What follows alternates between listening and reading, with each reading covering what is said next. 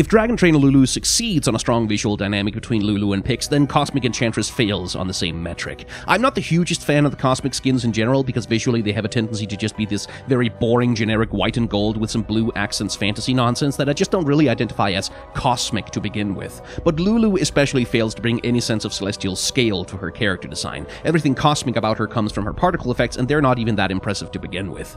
But the big problem here is that Pix has been replaced with Aurelion Sol. And not even the actual Aurelion Sol, he's been replaced with a cheerful little chibi blob version of him without any of the original's charm. And like, there was an opportunity to do something genuinely hilarious by making her pet the actual Aurelion Sol, grumpy, annoyed, pompous, being dragged around by this superior cosmic power who is Lulu, but he's just been turned into a cutesy little squeak toy space dragon. It doesn't do anything relative to Lulu's character design, it just makes him an accessory rather than a real companion character. It's so boring. Pix deserves better. Subscribe to this channel for shorts, or see my main channel for longer in-depth videos.